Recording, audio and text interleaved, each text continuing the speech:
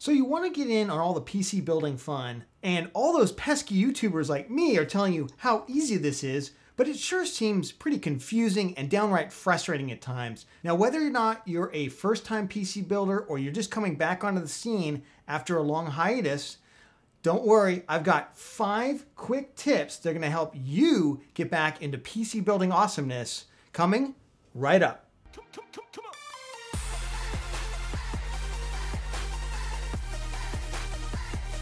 Welcome back, PC builders.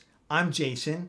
In particular, I want to welcome all of our new builders, and I want to welcome back all the builders who haven't done a build in quite a while. About a year before I started this channel, I was just getting back into the PC building space myself. I'd had kind of a long layoff, I had moved, and I know firsthand, while yes, it is probably easier now than it ever has been to put together a PC build, if you don't know the graphics cards, and you don't know the current CPUs, and you don't know the motherboard chipsets, and you don't know the current stock of coolers, and you're not sure how to connect what with what, it can be really, really frustrating and honestly make you feel like you want to pull your hair out.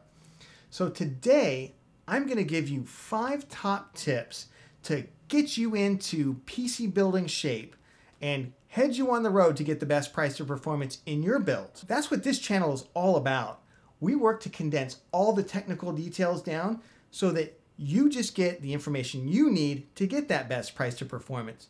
If that's content that you want and want to see more of, remember to subscribe and click the bell icon to get notified when we go live. It's an absolutely free way to support the channel and get the content that you need for your PC build. With that, let's jump into tip number 1. So tip number 1 is a tool that I use all the time, and that's PC Part Picker at PCPartPicker.com. This is an amazing tool. It's going to help guide you through the building process and avoid things like incompatibilities, graphics cards that won't fit in your PC case, getting the wrong motherboard with your CPU, and a lot more. Now, back when the channel just started out, I did a build where I showed folks how to use PC Part Picker in a lot of detail.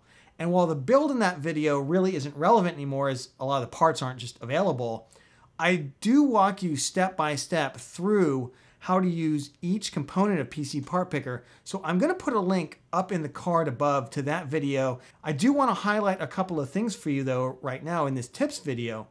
So the great thing, if we go to System Builder over here, you can see PC Part Picker is going to allow you to put in each component.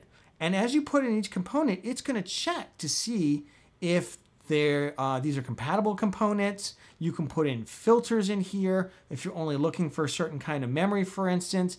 Just a really, really great tool. The other thing that PC Part Picker does really well is it's going to show you just the best deals on all of these parts. So for instance, if you're looking for a Deepcool GAMX 400 or any kind of CPU cooler, I actually have a whole bunch here in what's called a parametric selection. So I've selected a lot from the coolers here that I would buy any of these. I think that they're all effectively interchangeable. So it's just going to show me the one that's got the cheapest price right now. It's a really useful tool, especially with regard to memory. I use this all the time. Really, really fantastic tool, PCPartPicker.com. You really should not be putting a build together without putting it in PC Part Picker, especially because that's how us folks in the building community usually talk to each other about our builds. We send a PC Part Picker list link or post it in a forum or whatever, and other people can check it out. Tip number 2 is to focus on getting really good stock performance out of your build without sweating things like overclocking or high-end memory tuning. So I see this all the time. Too many first-time and returning builders get completely bogged down worrying about whether they're going to be able to overclock or super tune their memory. Overclocking and memory tuning at the beginner level just isn't going to net you much more than maybe about 10% of your performance. So rather than spending all of your time worrying about that, I recommend that you focus instead on just getting really good stock performance. So for instance, I see people say things all the time like, you know, for memory, you need to make sure you're getting Samsung B dies. That's insanely hard for beginners to figure out how to do, or even returning builders to do. And for the tiny performance difference, it takes away a lot of their focus from just really important things in the build, really important decisions to make. So don't let that overclocked perfection be the enemy of an assembled stock goodness, right? You'd rather build something that is awesome at stock than get stuck trying to figure out how to massively overclock something that you don't even know how to overclock. Tip number 3 is not overspending on components that don't help performance. This has got to be the most devastating thing to do to your PC budget. Now, most of us human beings start off with a rough idea of how much we can spend overall on the PC. That number may go up a little bit, may go down a little bit, but we're generally pegged to an approximate number out there. Now, the smaller that number, the more important it is to maximize the performance you get out of each and every dollar. This is price to performance. Yet, I constantly see people way overspending on components that, yes, of course, you need to have a motherboard, you need to have a power supply, but above and beyond a certain level, they have almost no impact on performance. For instance, in my recent Best Motherboards for Ryzen 5000 video, I explained why B550 boards were all that almost anybody needs, especially gamers. Yeah, I still see so many gamers, they claim to be on a mid-range budget and they're buying very expensive X570 motherboards. Let me give you an example here. I actually wanted to use the X570 Tomahawk, but it's totally sold out. I wanted to use the Meg Ace, that's totally sold out. Almost proving my point. So let's use the Gigabyte X570 Aorus Master. Fantastic motherboard, don't get me wrong.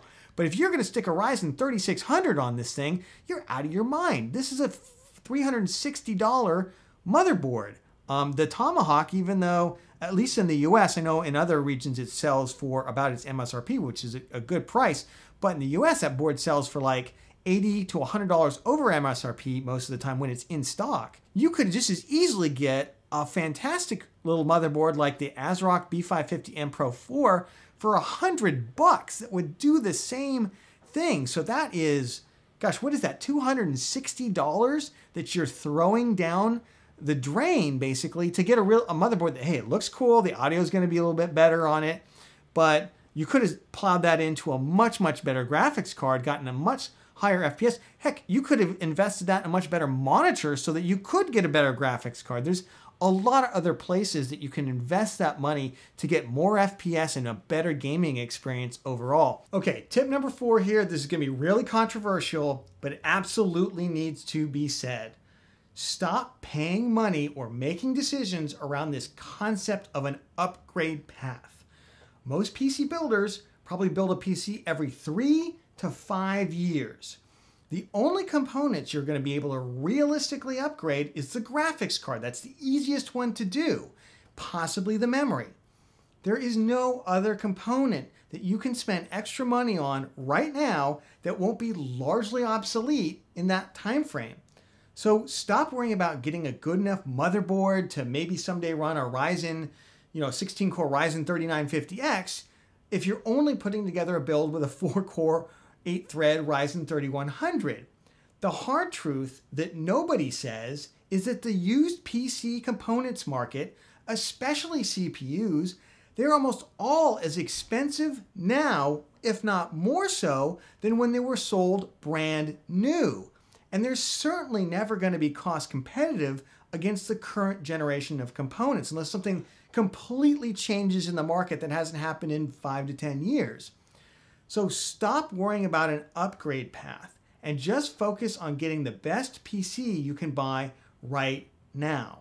Okay, so tip number 5. This is probably the absolutely most important one. Get feedback from experienced and current PC builders before you buy anything. Yes, watching YouTube videos is great. Yes, learning all this stuff for yourself is great, but you don't have to do it alone, and I wouldn't recommend doing it alone. There's a whole community out there. Connect to the community, connect to some of us.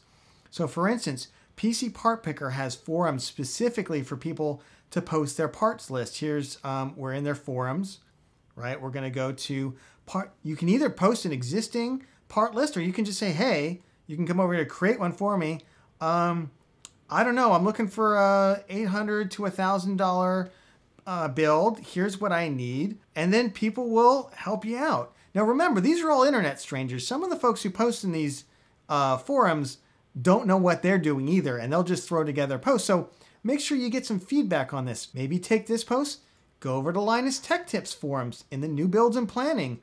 Take that and then post it over here and see what you get. We'll do one. Here's a $2,500 PC.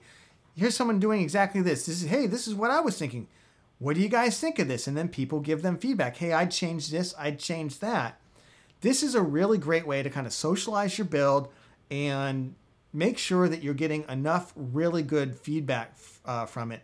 Here's someone who's recommending an MSI X570 Tomahawk, and I want to hit somebody because you don't need an X570. These are the kinds of things that I would recommend taking a look at in order to connect to the larger building community. Don't just do it all in your head, and get the best price to performance for your builds. I hope this really helps you think about your next PC build and gives you the resources that you need and kind of a conceptual understanding to really tackle this thing. If you got value out of this video, please absolutely give it a like. It tells YouTube this is good content to share with other people. And of course, if you're new to the channel, remember to subscribe and click the bell icon so you get notified when we go live with new content. It's a great way for you to support the channel for absolutely for free and for you to get the content. So thank you so much for watching. Good luck on your PC building adventures, and I'll catch you on the next one.